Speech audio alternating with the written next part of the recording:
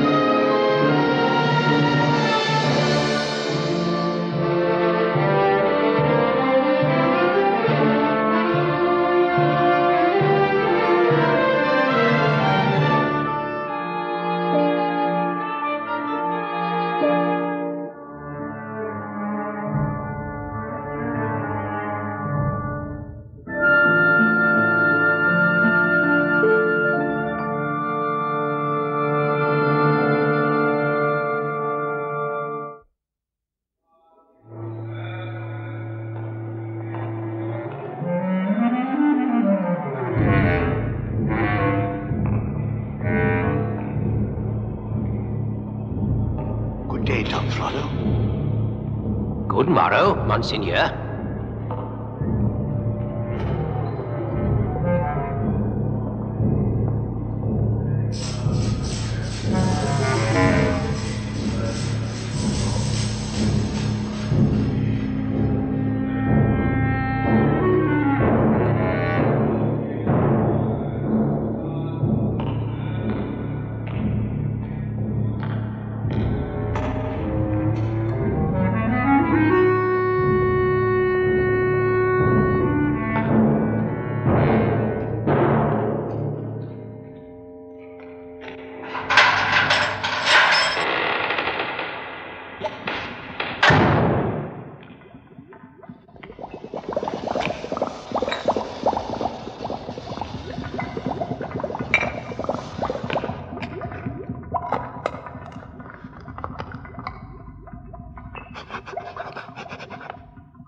This is no good. I cannot concentrate. Whenever I see that wretched girl, my mind turns to mud. I must do something. I must talk to her. Bring her here. Something.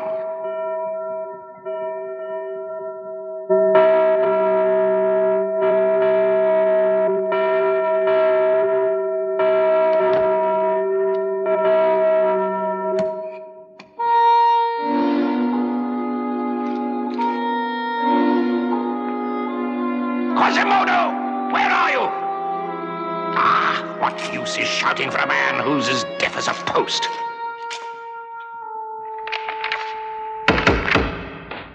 Is it time to eat yet, Master?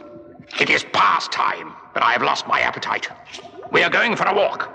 Why, Master? To settle once and for all a problem I can no longer tolerate. You are to help me.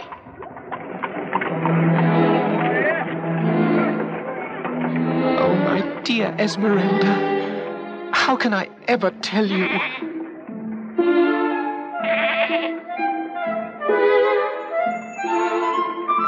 Oh, Charlie, you dirty little beast. Why do you eat that awful rubbish? When in a few more minutes we shall be back in the Court of Miracles. I'm sure someone will have a big green apple or a loaf of bread for you.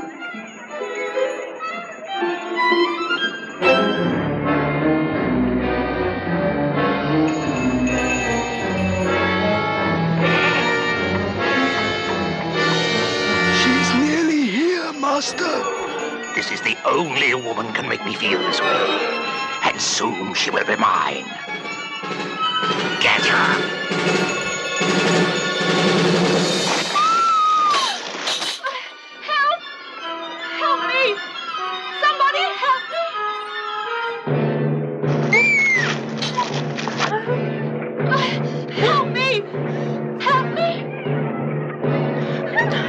There's only one thing to do, I suppose.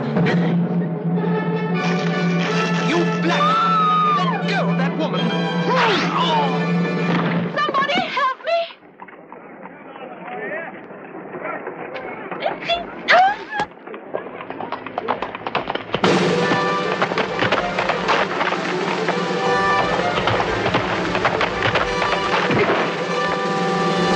Arrest that man! Try anything like that again, and I'll ride straight over you.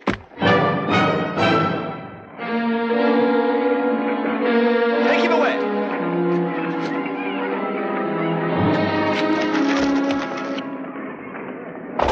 Captain Phoebus de Chateaupert at your service, mademoiselle. Oh, Captain. Captain, I thank you so much. No need for thanks. It was my duty, young lovely. Oh, Captain, you're so brave. You sound to me as if you've recovered from your fright. Are you able to continue your journey? I am, thank you. I live not far from here, in the Court of Miracles. That is an odd name for a nest of thieves and beggars. We're not all thieves, as you say. I work very hard for my living. I do believe you. But in any case, it's of no account. I must be on my way. Please, Captain Phoebus, don't go. I wish you a good evening, pretty young maid.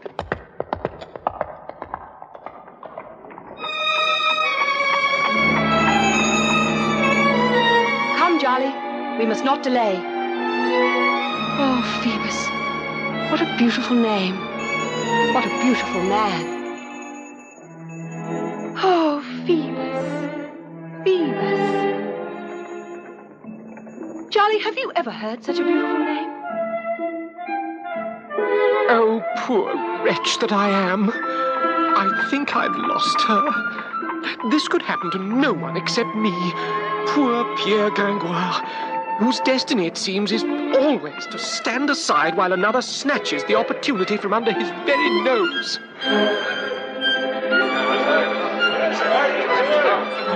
Oh, fate is so cruel. I understand all too well that a poet must suffer for his art. Good evening to you, sir. A gentleman as fine as you could surely spare a penny for a starving man. I'm but a penniless poet. Great Lord, you cannot mean that. Had I my sight, I know that I should be dazzled by your fairness of face. A fairness matched only by your generosity. Oh, I thank you for your turn of phrase, and wonder which of us is the true poet. A fine young man like you must surely keep a purse under that elegant apparel. Elegant apparel? These rags that saw their better days 10 years ago? I should warn you, sir. It is not wise to withhold a favour from a man in these parts. There are many who would slit your throat for less. You can walk. And I can see when it suits me to. And I can run faster than any I know.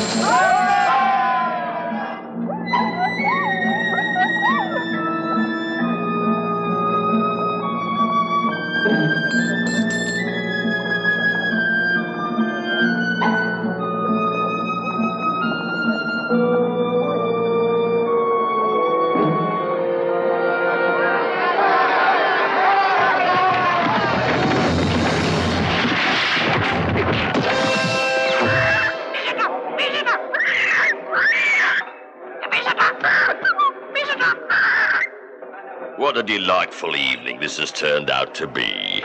Look, friends, we have a visitor. Welcome, King. What an honour! Delighted to see you. Please make yourself at home. As king of this small nation, it is for me to bid you welcome to the Court of Miracles, young sir. You say you are king? I am Clopin, supreme ruler of these people. But to you, I am your majesty. Yes, sir, I understand. Your majesty. Oh, I'm sorry, Your Majesty. Much better. Now we'll hear your defense. My defense? I haven't been accused of anything. We can find something easily enough. What about trespassers? What about trespass?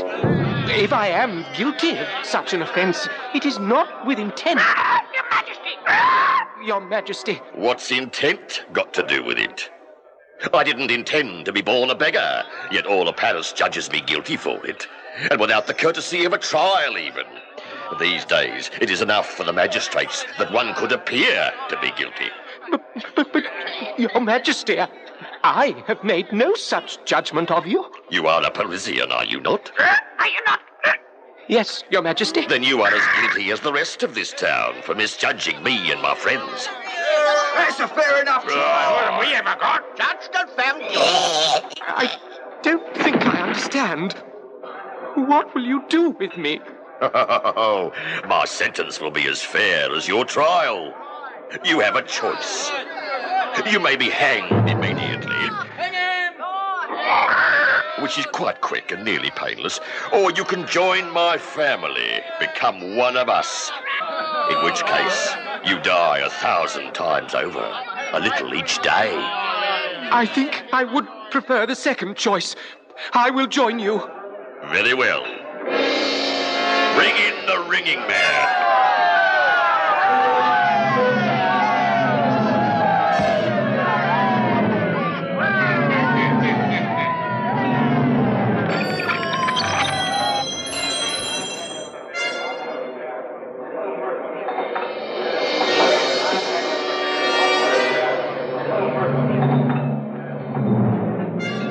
Stand on that with your right foot over your left and on tiptoe. I cannot. I should surely fall and break my neck. You do as I say, else you'll be up there in the dummy's stead.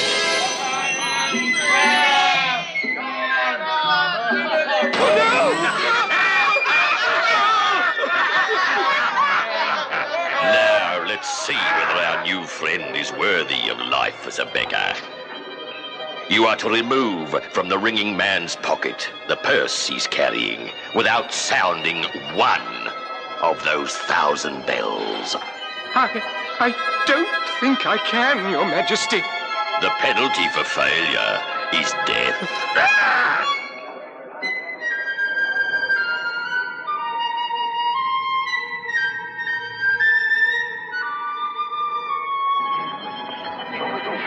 If one bell rings, you have failed the test.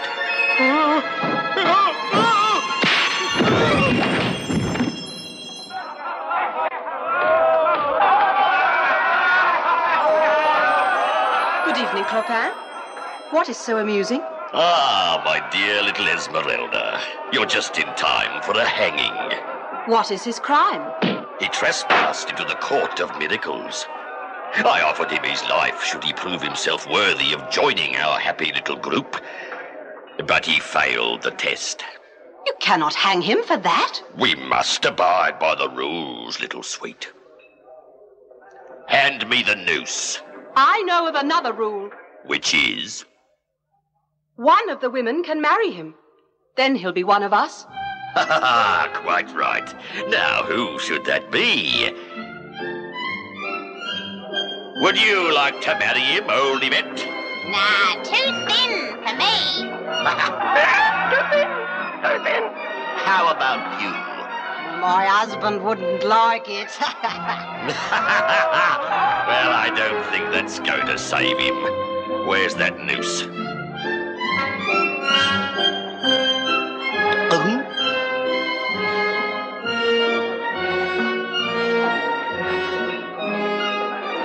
You didn't ask me. You, Esmeralda? Would you marry him? If it saves him from a hanging, yes. As I said, we must abide by the rules. Hand me that jug. We have no use for ceremony. Smash this on the floor, and the woman is yours for 4 years. It is your duty to feed and clothe her until this contract expires. Oh, yes, Your Majesty, yes. Yes, indeed. Now, get out of here. We have drinking to do. Come with me. Dear, sweet lady. This is so much more than I deserve. Quite so. And for that reason, I'm sure you'll understand when I tell you that this marriage is in name only. I did what I did to save you from being hanged. No other reason. My heart belongs to another. Oh. Have you ever heard of the name Phoebus? What does it mean? It's a Latin word meaning sun. Phoebus Apollo was the Roman sun god. Phoebus, a god. That's right. My handsome sun god, Phoebus.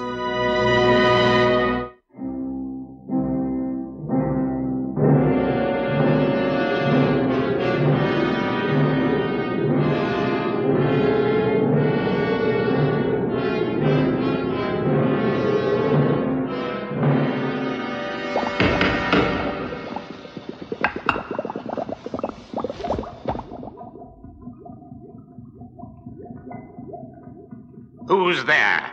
Open up immediately. It is your Archbishop. Oh, forgive me, my lord. Would you not prefer me to come outside? This room is not very comfortable. It is quite sufficient for my purposes. Let me in. So, the rumors are true. You are experimenting with alchemy. Alchemy, my lord? You are said to be searching for the chemical which will turn base metal into gold. Not I, my lord. What use would a priest have for gold? That is precisely what I asked myself. If I should find you're lying... My lord, I am a man of the church. I would not lie. I certainly hope not. But that's not what I came here for anyway. That hunchback you adopted, the bell ringer. Yes, my lord. He has been arrested for attempted kidnap. Surely not. You know nothing of this? Oh, no, I swear, my lord, I am ignorant of the whole matter. I am relieved to hear that, because he is to stand trial tomorrow. I don't want anything said in that courtroom which could reflect badly on this cathedral. I'm sure we can rely on his loyalty, my lord. I want you to go along there to make sure of that. But, my lord, my very appearance in the court would implicate me in this terrible thing. Do you not think so? I thought you might like to testify in his defense. I think it might be wiser to let the fellow pay his penalty. And when that's done, we can all forget about it. Very well. But mark this. I will not tolerate anything that could bring this hallowed place into disrepute. I know that, my lord. And that includes stories of my archdeacon dabbling in alchemy. Yes, my lord. Good night, Dom Frollo. Good night, my lord archbishop.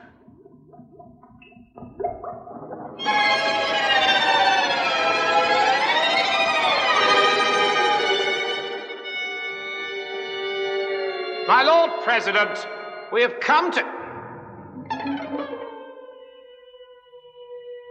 My Lord President.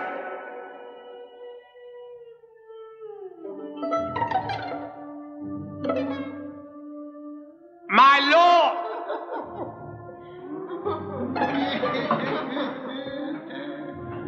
Yes, Monsieur Chamallow. We have come to the case of Quasimodo, bell ringer of Notre Dame.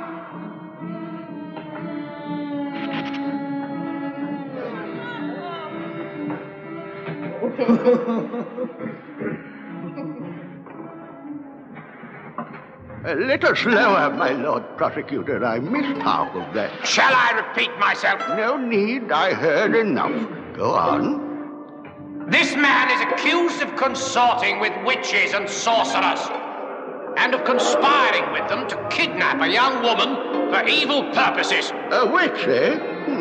Bring her in. My lord, may I speak? Haven't had a burning for weeks, it seems.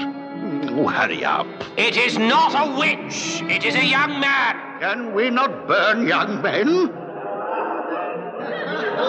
Prisoner Quasimodo of Notre Dame. Well, Hunchback, what's your name? I can't hear you. I'm deaf. Very well. And your age? Quasimodo?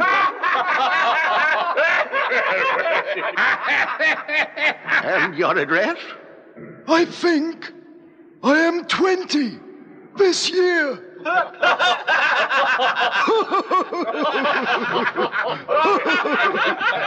Quiet! Are you trying to make a mockery of this court?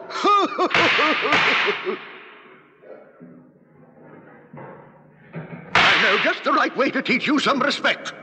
A bell ringer, sir.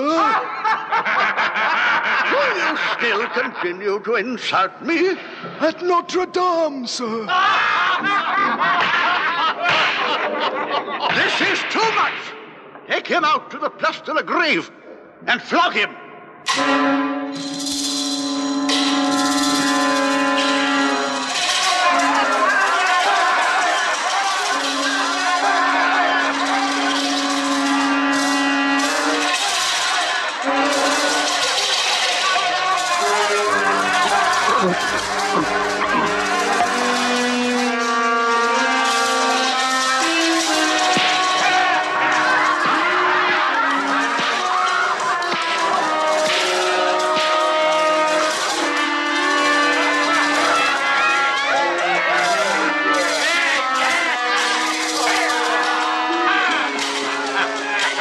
Water.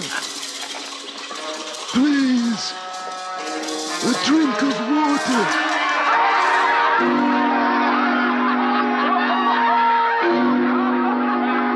Master. Water.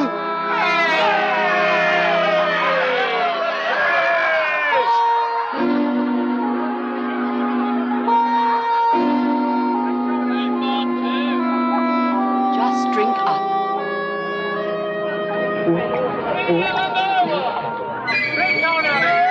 Well, now, this show is finished. It is time for mine. I shall show you pretty little Charlie, who will perform wondrous tricks to delight and amaze you. Thank you. Thank you, beautiful lady. Come with me.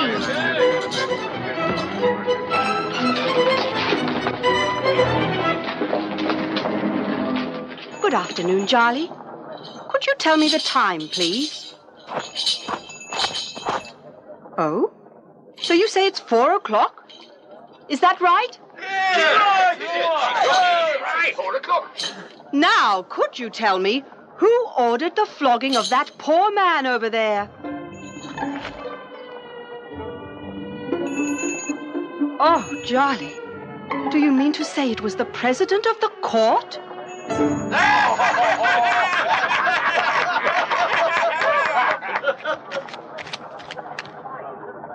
Now tell us, who was the sun god of ancient Rome?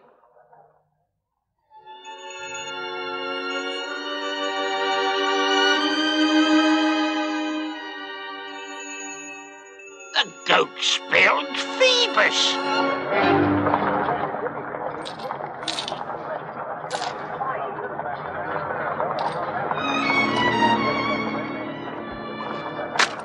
Grangoire, it's your turn now. Show these people what you have learned. Oh dear. I have something I must do.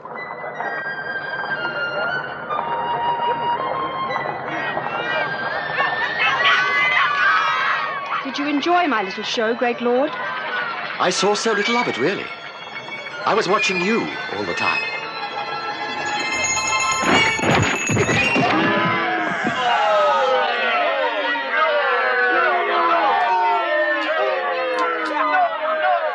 At the tavern called Eve and the Apple.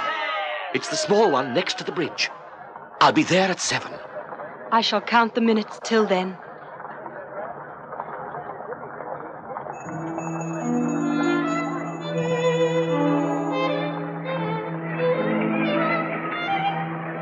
It seems we'll be eating supper alone tonight, Charlie.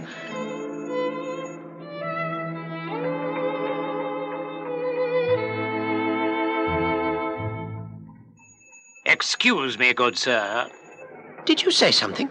Rumor has reached my ears that you have married the gypsy girl. That rumor is correct. Well, I must say that for a man newlywed to the most beautiful woman in Paris, you have an uncommonly miserable expression on your face. Wed I might be, but in name only. She has eyes for no one but the Captain Phoebus. You know that for sure? Why do you ask? I shall speak to Esmeralda on your behalf. Explain to her the meaning of the holy vows of matrimony. Oh, there were no holy vows. Then you are not truly married. Oh, I suppose not. Really? Well, in that case, I can only appeal to her to give you the chance to prove yourself the man she really wants. Too late. She has a meeting with Phoebus this very evening. How do you know that?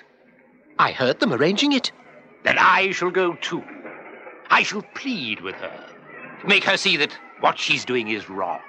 Oh, praise be. You are no ordinary priest. You must be a saint. Now tell me where this meeting will take place.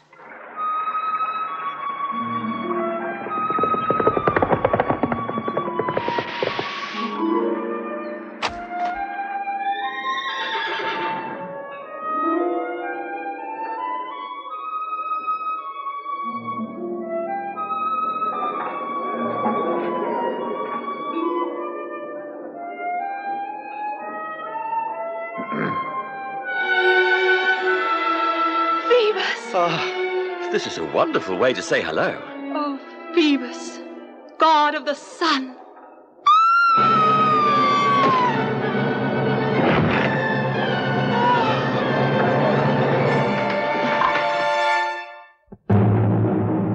Come on, wake up. Get up. You two, take that body out of here. Is he dead?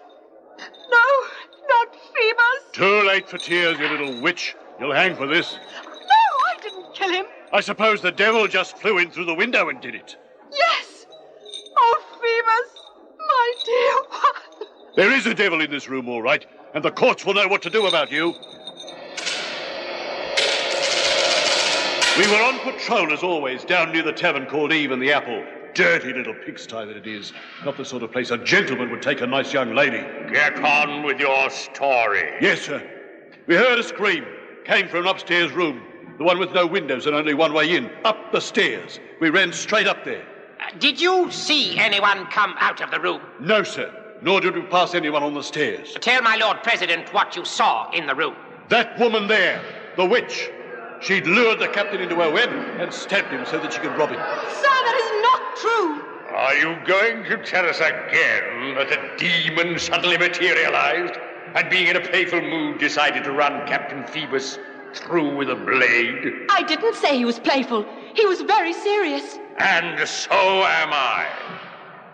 I am also becoming quite impatient with your lies. My lord, it is plainly apparent that this lying will continue no matter what evidence is put before this court. I feel bound to demand a confession by the application of torture. Oh, no! No, my lords, you couldn't put me into the torture chamber. Please, please. Will you now, then, tell us the truth? I have told you the truth so many times. That the devil appeared before your very eyes? Yes, my lord. Then you are damned. The devil only materializes before his own kind.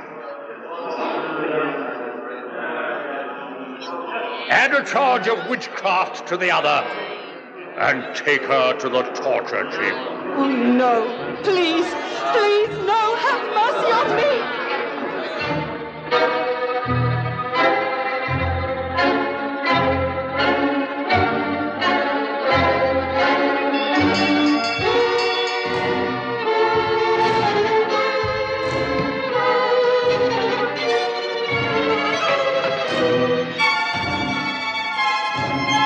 She has freely admitted everything, my lord. I have her full confession of the murder.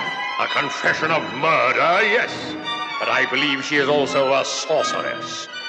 The penalty for murder is death by hanging. But witches must be burned at the stake. We will note that she has been found guilty of the first offense, and now proceed with the trial for witchcraft. What do we have by way of evidence? These, my lord. With these instruments, she can control the mind and soul of this poor creature. Show me.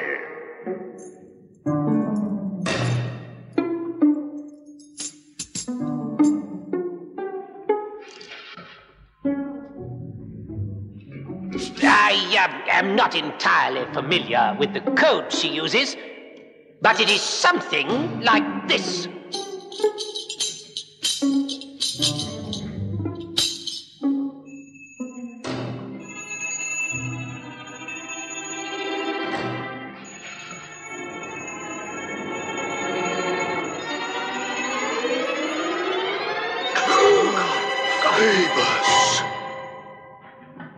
My lord, do you see the impudence of this vile wretch? She has caused the goat to spell out the name of her victim. I need see no more. There could be no plainer demonstration of the workings of her evil mind. Stand to hear your sentence.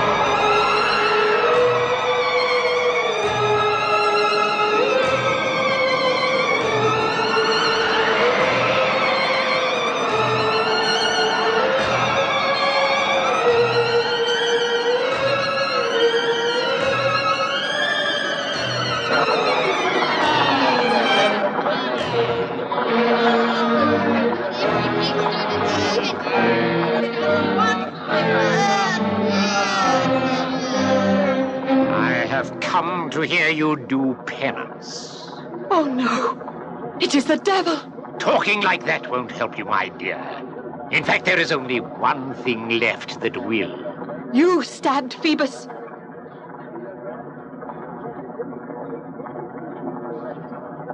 You and I both know that, but I'm not going to tell anyone, and in a few minutes you won't be able to. You cannot let me die for a crime I didn't commit. That is why I am about to offer to save you. I shall take you into my care, thereby accepting all responsibility for cleansing your soul of these demons. You shall live with me in the cathedral, far from temptation, and far from the people out here who would harm you. I would prefer to die. That is precisely what you will do, and for even less reason than you think. Look over there. It's Phoebus, and he's alive again. Not again, you superstitious little fool. He never was dead. Then I am to die for a murder that never was committed. Phoebus? Phoebus? He can't hear you. Or perhaps he doesn't want to. If Phoebus would ignore me, I might as well be dead. And soon you shall be. There is no salvation for this woman. She is so ridden with evil, she refuses to do penance. Proceed with the execution!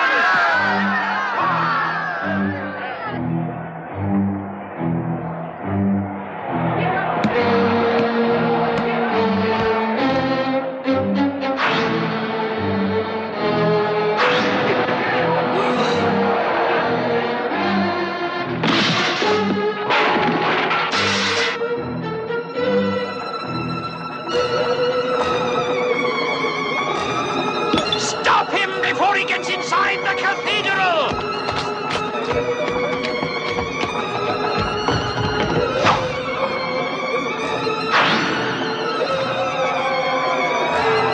Sanctuary! Sanctuary! You slow-witted fool! All the time she is inside the cathedral walls, she cannot be touched! Curse you! Curse her! Curse that deformed monster I adopted and raised all these years!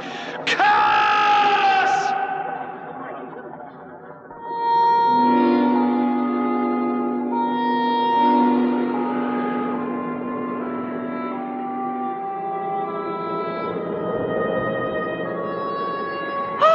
Don't be frightened. I won't harm you. Where is this place? You are safe. Inside the cathedral. I've claimed sanctuary. No one can violate this holy place.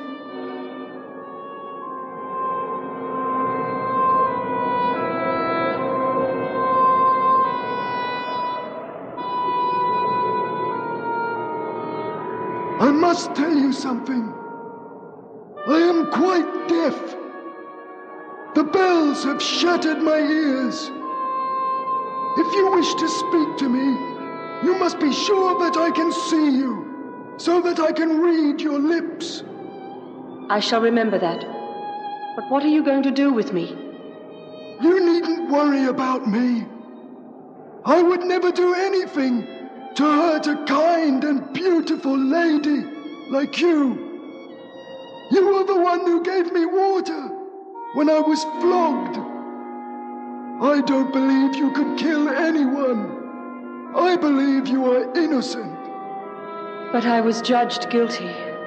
And if I ever step outside this place, they will take me and hang me. Oh, what can I do? I am your prisoner now. Not a prisoner.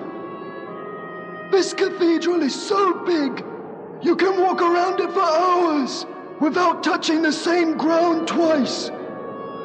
And as for me, I know the effect this ugly body has on people. I know I am repulsive.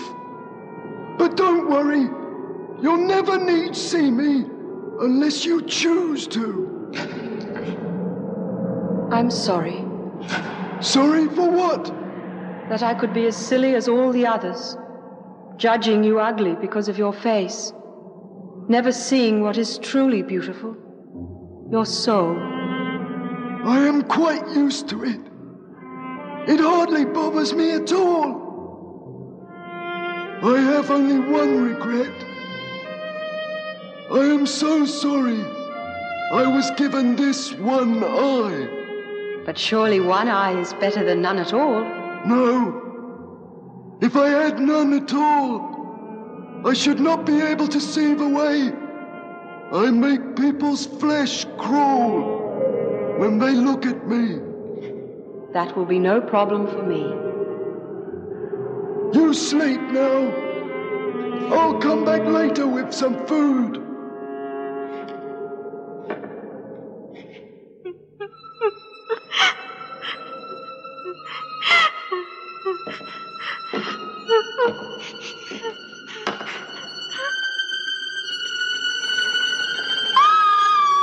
What good will screaming do you think?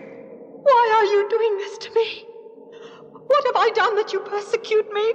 I'll tell you what you've done, you little vixen. You have bewitched my mind, distracted me from my studies, filled my nights with useless dreams. Not I. I've only seen you once or twice. I don't know you. But I know you. I've seen you day after day, flaunting yourself in the cathedral square, driving sane men to madness with your dancing and laughing. I can't help what others think of me. It's not my fault. No, it is not. It is the fault of the demon that possesses you. Your only salvation is to repent. Accept my guidance. I will save you from the fires of hell. The only demon I know is in this room with me right now. I'll never do what you want. Then be prepared to die. No! What's this? Have you forgotten who I am? What I've done for you? Can you not see what evil there is in this woman? That she can turn servant against master? Turn you, who owe your very existence to me, against the man who adopted you, raised you, educated you, employed you? I'm sorry. Sorry. This will be your last act of sorcery in this life. You have refused my offer of salvation. Now prepare yourself for my curse upon you. A curse that guarantees that if I cannot have you, no other man ever shall.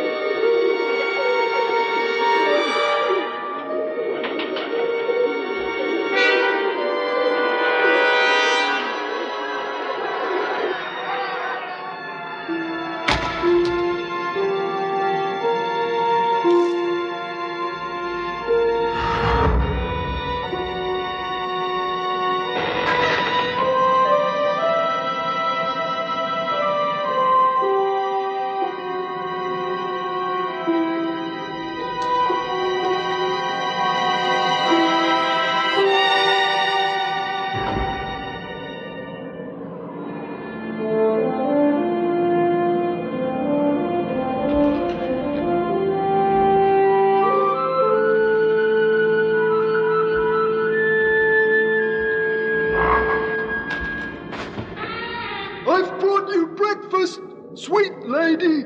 Please, come and talk to me for a little while. I get so lonely being here by myself all day. I am sorry, but at least you're safe here.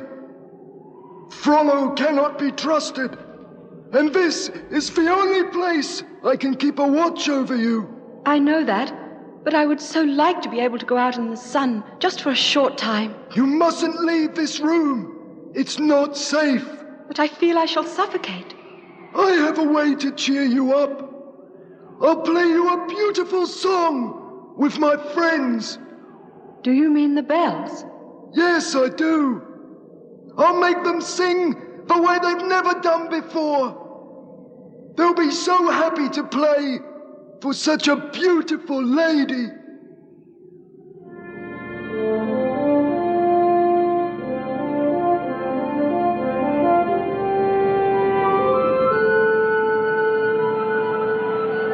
You would like to sing today, wouldn't you, Gabrielle?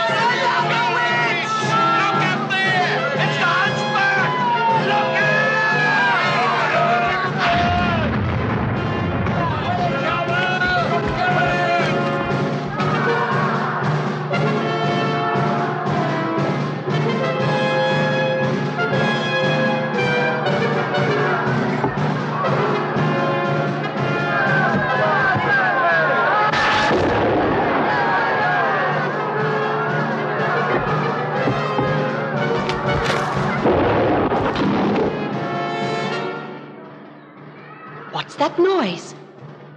There must be a parade in the square. I can't miss this. I can climb up to the tower without anyone seeing me.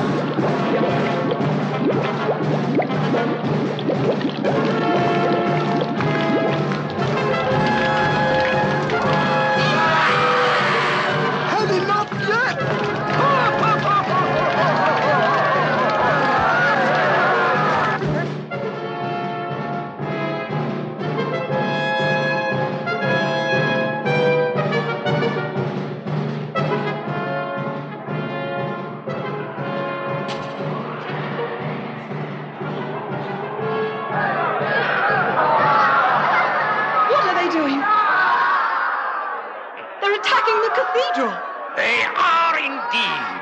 They want you. Let go of me! Oh, I will. Just as I will give this mob what they want. Here is your witch. Do you want me to send her down to you? There she is. Look up there. Send the witch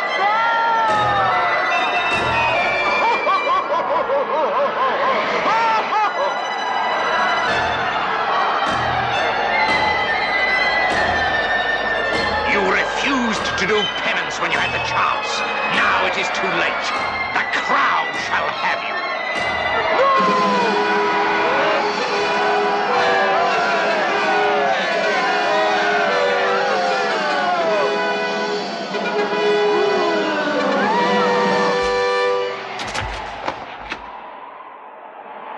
This is the second time you've attacked me, you wicked monster. It won't ever happen again.